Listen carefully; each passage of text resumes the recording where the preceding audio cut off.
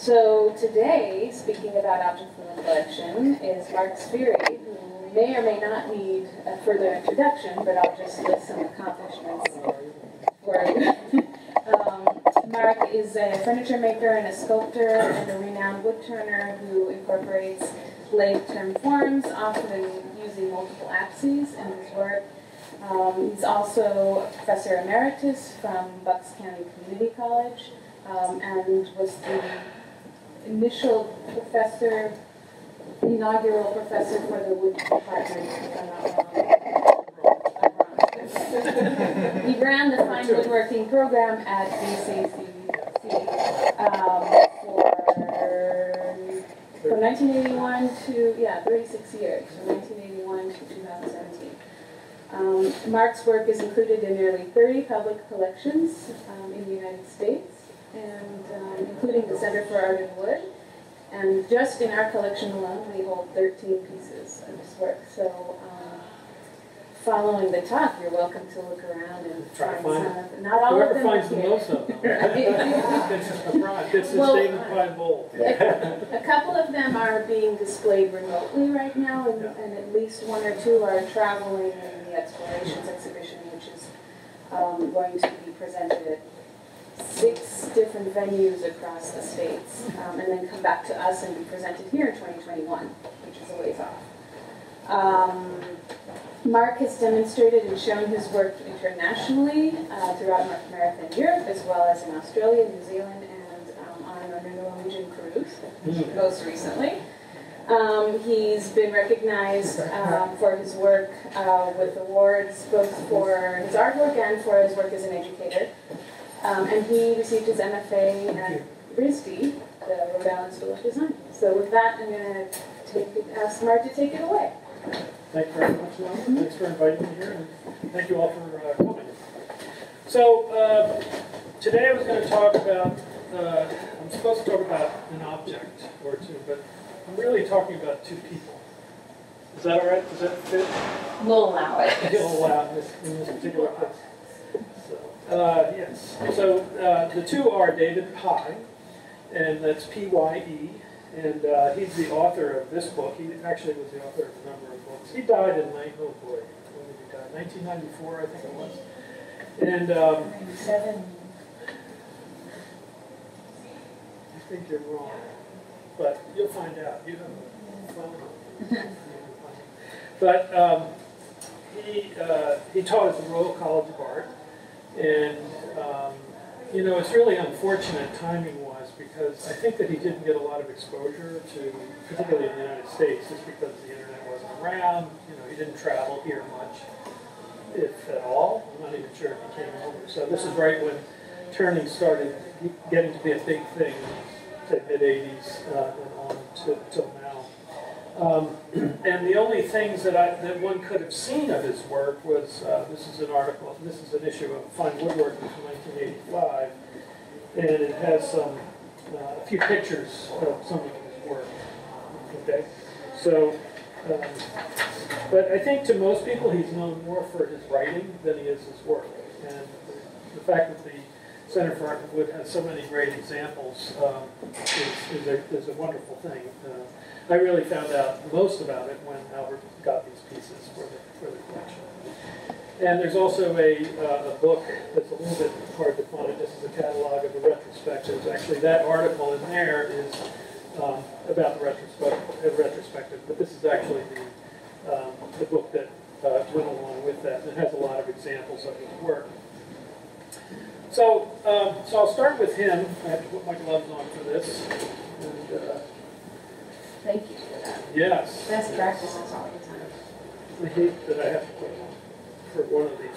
But, so anyway, this is a bulb that he did. And it's, you know, as you can see, sort of two bulbs that are stuck together, although it's just one piece of wood. And, you know, it's interesting to me as a turner that even the ones that are here that are round weren't turned on the lathe. You know, these are all hand-shaped, right? So, and they're all fluted on the inside. And the flute pattern, you can see it, it's not perfect. You know, the spacing of them is not exact. And that's one of the things that I really like about it, is that they're not perfect.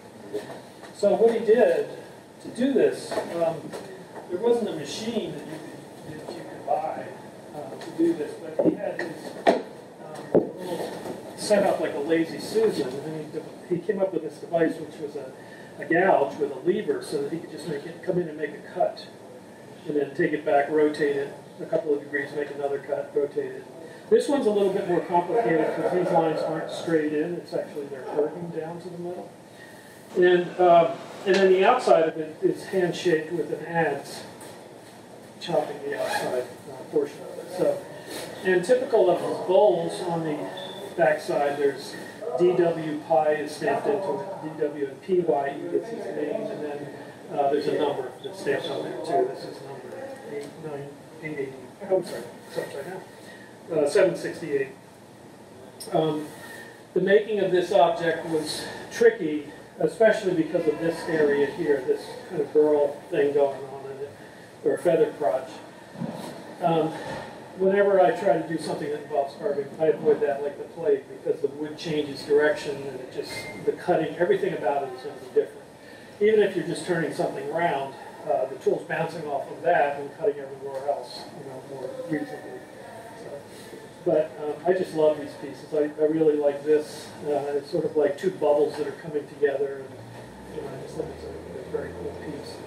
So what he made mostly were bowls and little boxes.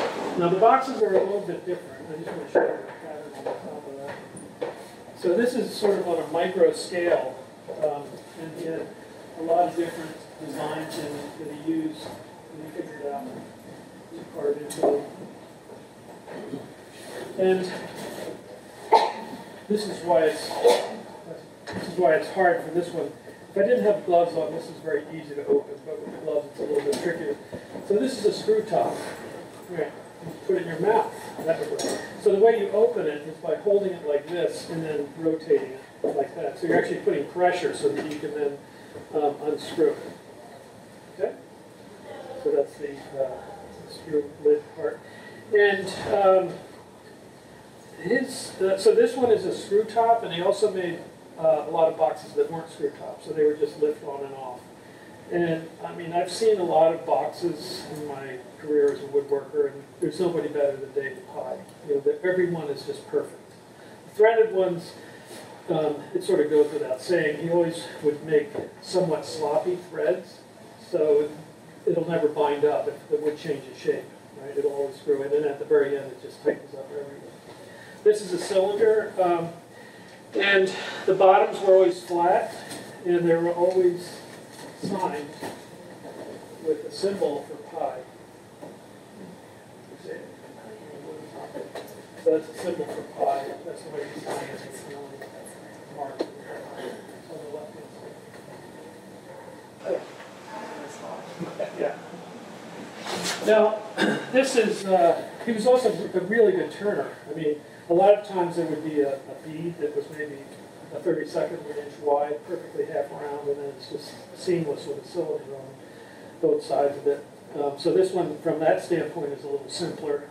I'm fairly certain he used a machine lathe to make this, to do the turning part of it, right? So the difference between hand turning wood is, on a wood lathe you have a tool rest and it's all, your eye-hand coordination to make shapes and have catches or whatever. But with a machinist, you're not dependent on that. You need sharp tools, and you have what's called a carriage that you can crank in and then roll this thing across just to make the cut so that it's nice and straight. But all the cleanup, all the tiny little detail he had to do by hand. And if you look at the inside, this cylinder is just perfectly straight down, and it's perfectly flat across the bottom. So all indications to me are that's the way it was done. That's all sort of machine cut.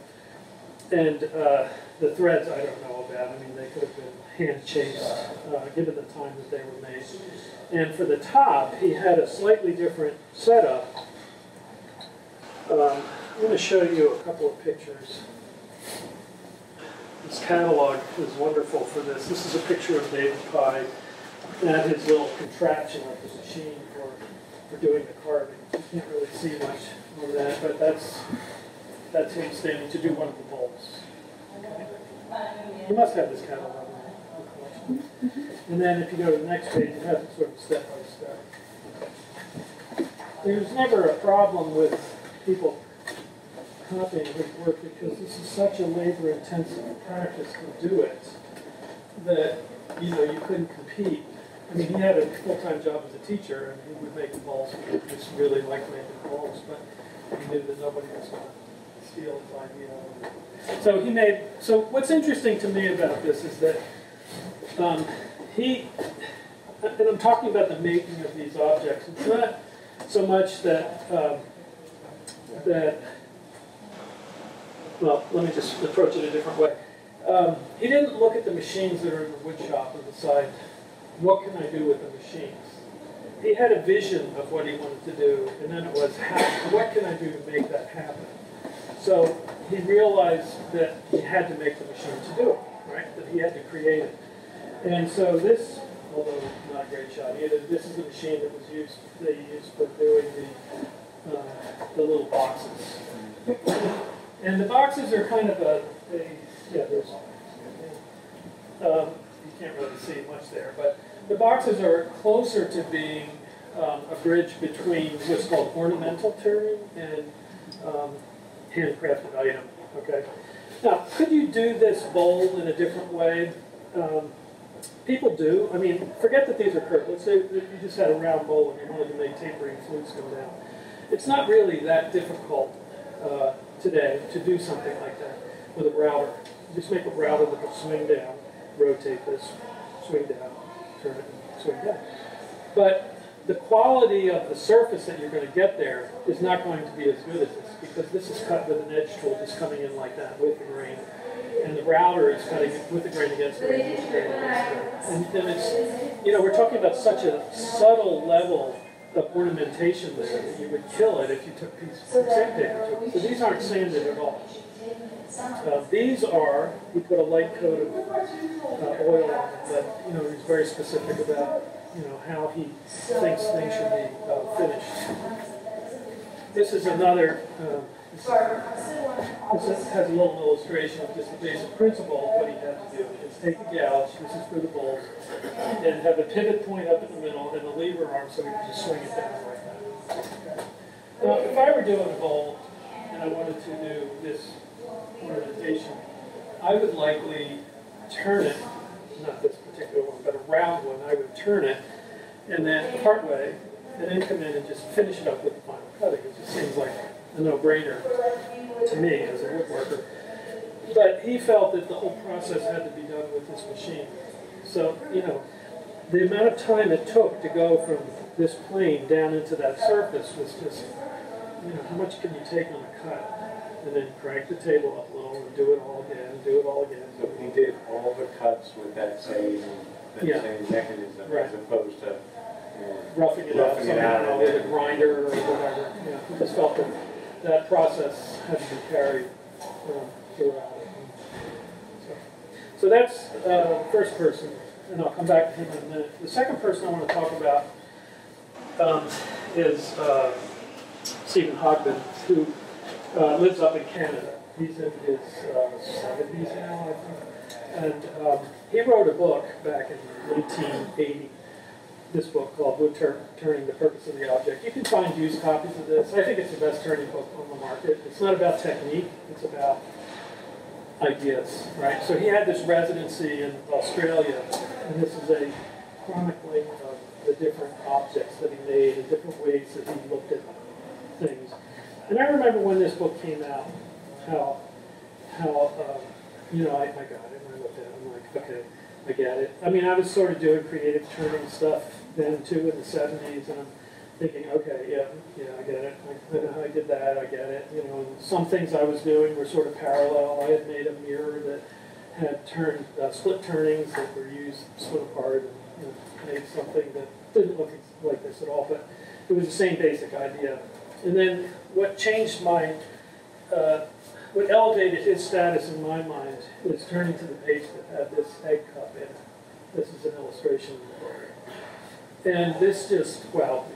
It's like, oh my gosh. It's like I didn't need to know how it was done. It was just that this object stood out to me. These are sort of round, internal tubes that way and that way that just they hold the egg up at the top there, and there was just something that was just really impressed me about. This is my favorite turned object ever by anybody, is this piece.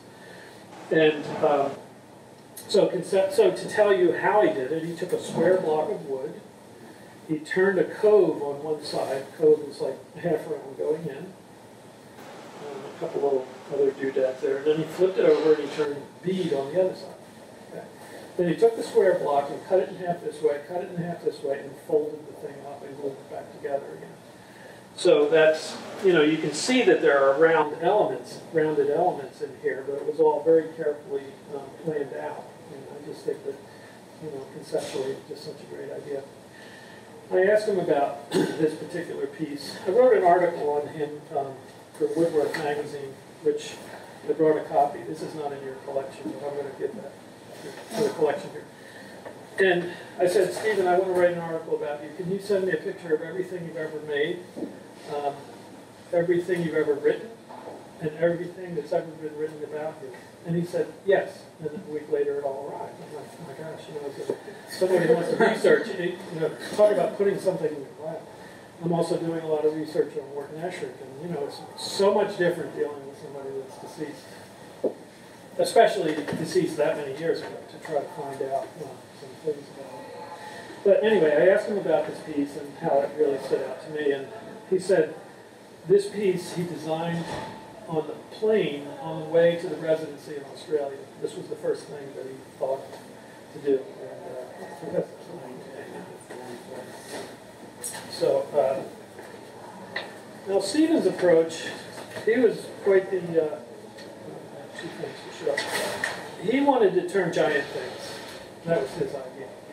Unfortunately, this is what I want to show you. But, he wanted to turn things that were 8 feet in diameter, right? Because the axis of the lathe was 4 feet. So the wood could go all the way to the floor, all the way to the ceiling, and spin around like this. It's like, how can I do that? Well, the way he did it was he designed, actually with the help of his father-in-law, they took the rear differential of a truck for the variable speed in the back here. It's not a standard lathe by any stretch of the imagination. He had this frame all welded up. Here you see house jacks. So the house jack is usually, it's to jack up the ceiling, or, if you need to work on it or something. This jack goes from the lathe to the ceiling, and it's to clamp the lathe down to the floor so it doesn't jump all over the place. That was the idea. So that was his lathe, which, so innovative, and it's like, my goodness. But that's how he did things. Like, in the article that I wrote, one of the most impressive things that I have seen of his is this chair here. And I was, at the time, doing experimental turn things on the lathe, turn elements on the lathe. Like sometimes, I think the biggest thing I did was 3 feet in diameter, 2 inches thick. And to stand in front of that is akin to, how close would you walk up to a fan spinning and then put a tool up to it? It's a pretty scary thing to do. And that was maybe 15, 24 feet of lumber. When he turned this chair, he actually turned 2 chairs at once and a table that went along with it. It was 450 board feet of lumber. And I said, I don't understand how you did that. And he said, well, I glued up basically a tabletop that was set 8 feet in diameter, 2 inches thick, stuck it on the lathe. The motor on the lathe was half horse, which for you woodworking people, that's nothing. I mean, now it's 2 or 3 horse or whatever. And he would take the wood and he would hand spin it and then turn it on so that it would get some momentum to get going. And then he'd go up to it with his scraping tool, which would basically stop it and then stand back, and then it would have to wait for it to crank up again. After he trued it up, he took another 2-inch thick, 8-foot in diameter piece, glued it to it, and did that, and then went through the whole thing before finishing out the shapes of it. And anyway, pretty amazing thing. And he would not do any of that stuff again now in his 70s because it's really dangerous. You can get killed in so many ways with that. This particular piece was one that he had in an exhibition in 1974 up in Toronto, and it made such an impression on the people that were the World. What was it? The World Craft Council was meeting in Toronto, and the Australian contingent came in and saw his work, including this chair, and they knew who they were going to give the residency to. And at that time, this was the only wood residency that I ever heard of before 1980. Do you know of any? I mean, I don't know of any of them that came up, and that's how he got the job. And then also fast forward a little bit forward, there was an exhibition called Wood Turning in North America since 1930, and they called. So this piece was pivotal in him getting that residency. Kind of launching his career. He got a nice spread in American Craft magazine. And when Albert Lecoff called him, said, Stephen, remember those big chairs? Whatever happened to them? And he said, well, they've been sitting out in my garage on a concrete floor for the past 25 years. Why do you ask? And said, well, we're having a show and so on, and they wanted to have a piece. And he said, oh, that'll be great. So we shipped one off to, the first stop was in Minneapolis for the exhibition, and the Minneapolis Museum of Art bought it. It's like, we want that for our collection. And then the exhibition went to Yale University, and Patricia Kane was the curator there, still is, I guess, and I was talking to her. She's one of my favorite curators, museum curators, and we were walking by the chair, and I said, the museum should really have this chair in their collection. Yes, but it's in the collection of Minneapolis bought it. And I said, oh, no, he has another one. And her eyes like bugged out of her head. She said, really? But Stephen wasn't going to say anything. I talked to him. I said, why don't you talk to Patricia? No, people should come to me. Like, how do you know? So the next day it was sold. So it went from sitting out in the garage in northern Canada for 25 years, freezing and thawing, taking up space, and then all of a sudden it's the hottest thing around. So Stephen is someone whose work I really do admire conceptually, from a conceptual standpoint. This is a pair of salad servers that he designed, sort of a production item. And I asked him why he did this detail. I mean, I think it looks neat, but I asked him why he did that. Do you know why he did it? Why would you make that shape? So you can put a rubber band around it. So you can keep the sets together when they're being sold. And because, they come from the same. These are actually from a branch that's that big. So we take, so it's such a great idea, somebody's tree comes down, all you need is a branch this big and you can make a set of salad servers. So he turns that and then cuts the pencils and carves them.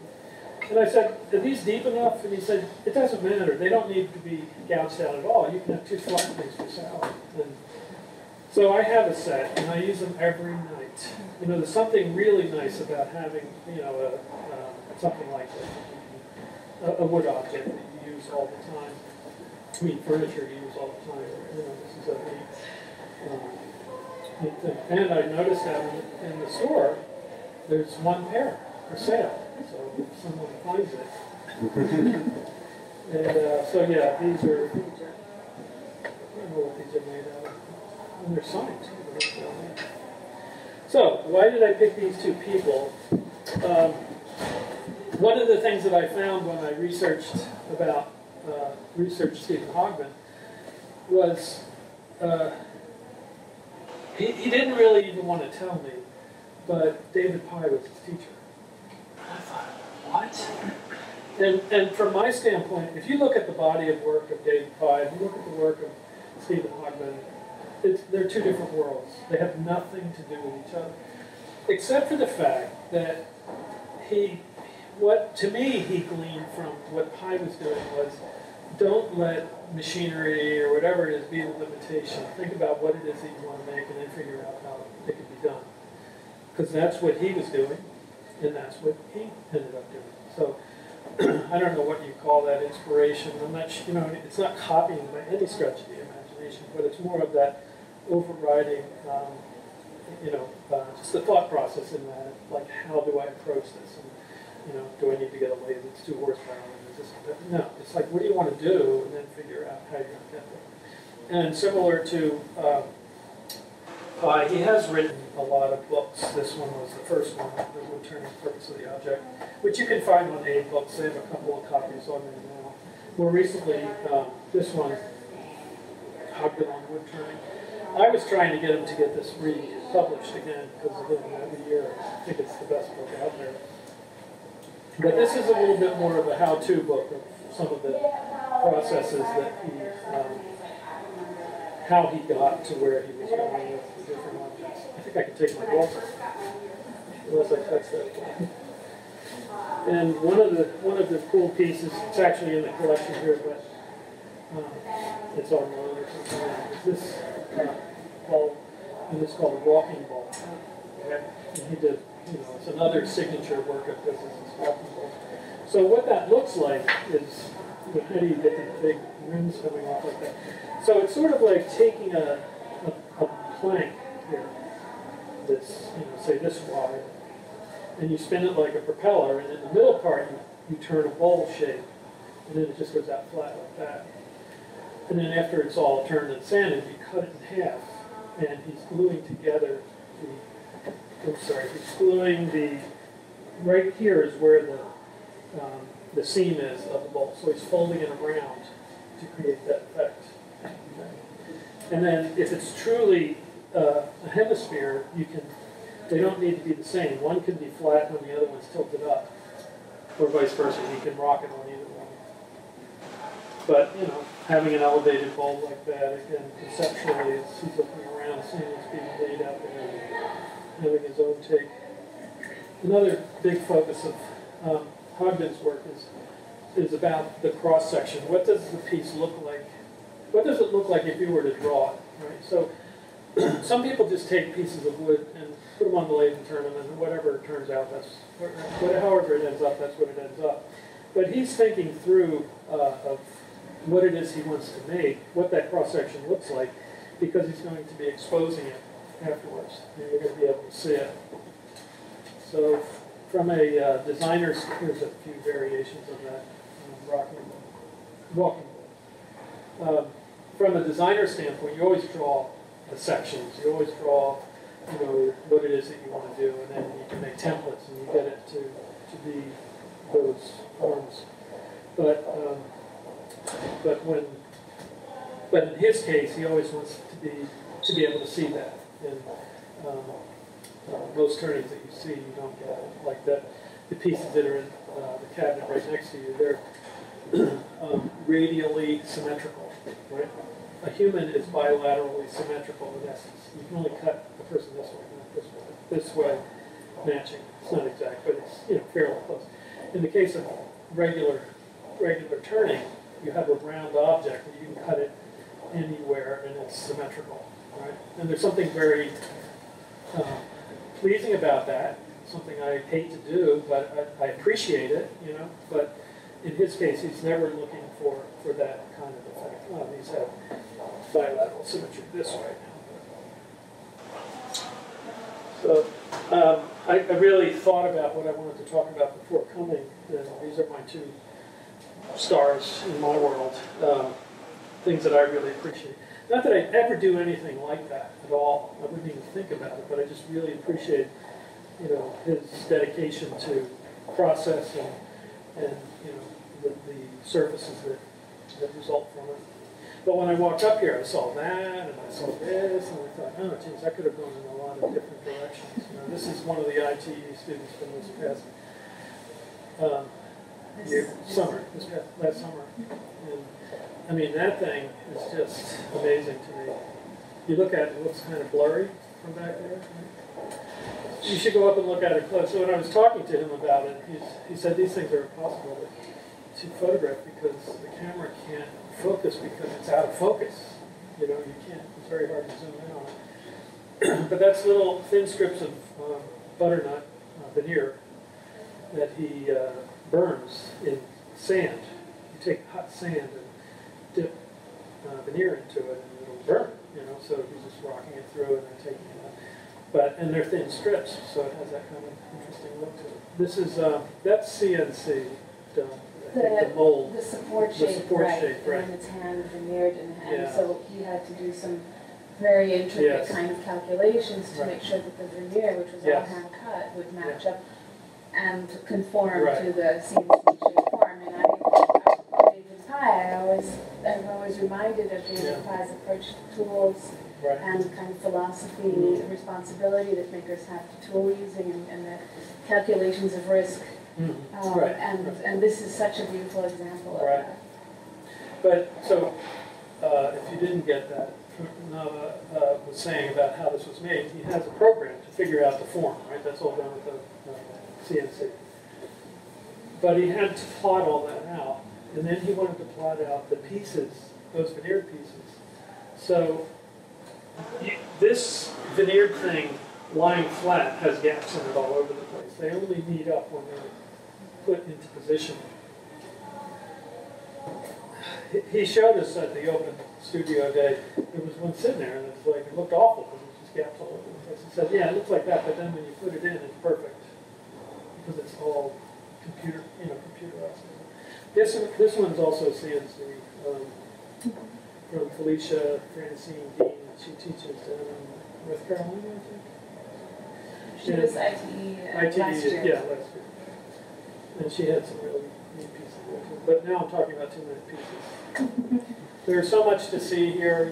There's one of the things that's really interesting to me about being here is that I was around it like 30, 40 years ago and saw the shows, and then you see those pieces, like special pieces from those exhibitions are actually, it's just a very unusual history of wood turning in particular, but things past that too. And it's wonderful to have it all here in one place and to be able to get up close to things and look at them. The John Grass business is down the street here. Used to be. Second street. 146. Yeah, right behind here. And there's some examples and pictures over in that far cabinet, but I noticed in this cabinet here, I'm going to look it up. Do you see this mallet? That's a lignite lighting mallet, and that came out of grasses. They made those. I wonder if they made them for wood, because that's where I got mine back in. So that's a nice heavy one. We have one downstairs, and there's an educational area, and it's like this tall. Invite everybody to put their hands on that one. Move it around a little bit. So does anybody have any questions? More a comment. The David Pye piece, if it had been made by Stephen Hogman, he would have cut. No, it would have been two pieces. It would have been two pieces glued together, because that was where he did almost all of this stuff. Yeah, and I think that's a really interesting innovation, cutting it and finding a way to change the form and shape, like cutting it in half or in quarters. Yeah, he had his rocking bowl, which is very it doesn't just cut it in half, he kind of takes a wedge out of it too, so it's tilted. I have a bowl in my collection, it's just a bowl shape. And it was cut into quarters, but instead of gluing it back, he's rotated just a little bit so that it's got areas that stick up. It's interesting to me that he like his instructor, David Pye, they were both such prolific writers, as well as makers. Yeah. And looked at craft as, looked at all the crafts people and what they do and how they fit into the art world and the production and why all the separations and kind of looking at that big picture of it, and they're all connected. It's not like they're separate things. Just because it's mass production doesn't make it better or worse or anything. It's just a different part of the continuum. And any of those things can rise to the level of art, and any of those things can be awful as well. And then Stephen in his first book, he had sort of analysis of how he viewed interesting chart showing relationship. I'm not going to find it.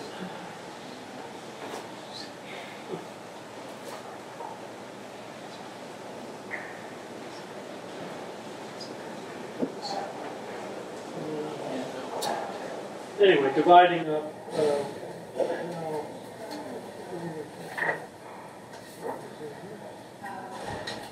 How different people fit into the puzzle. Maybe it's a different one. But he has about 4 or 5 books out. This is by far my favorite. Anybody else? You might even sell one of them in the store downstairs. Yeah, Not probably that one, it's the... this one. No? You should be selling David Pike. I think it's still. Who has a question? You have a question? You do. Oh, all right. You have a big smile on your face. Yes. It's the first 5 minutes. Well, that's your problem. Are there 2 David Pies, father and son? No. There's one Pike. When's he from? Where is it from? When, no. Oh, he died in 93. I checked. 93. And what was it? 94. And you said? I said 97. I died in 93. And he was born in, I don't know. He wrote that. He was in his 70s, 75. I think he died at 75. So it was 1920 or something. And his book was published. They turned published. 60s. He was an architect. I think he was a naval architect during when the war broke out, World War II. And he wrote a book on ships. And then I think he taught part-time industrial design at Royal College for a while, and then he became a professor for the last 15 or 20 years. And that's when he was, I don't know when he started making the books. I think in like 50s or something like that. 60s. So right to the end. And you just never saw any of this stuff in this country. I never saw it. The only thing I ever saw was that maybe I saw this Fine Woodworking because everybody was buying this back in 85. Were you getting Fine Woodworking or looking around there? Yeah. But this started in 76, and it was the only gig in town for seeing anything. Most of this was how-to, but that article was about this solo show. But still, just seeing a few pictures, it doesn't mean much to anybody. I'm going to read you a quote, though. This is pretty good. So, even though this article is about this show and everything,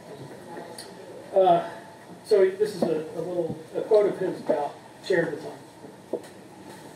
If you want to enable someone to sit, it will be idiotic to proceed in the way that students of design are sometimes advised to do, and think that the whole problem from first principles, as though all the people who for the last 4,000 years have been making and using chairs were half-wits. Where the problem is old, the old solutions will nearly always be best, unless a new technique has been introduced. Because it is inconceivable that all the designers of 10 or 20 generations will have been fools.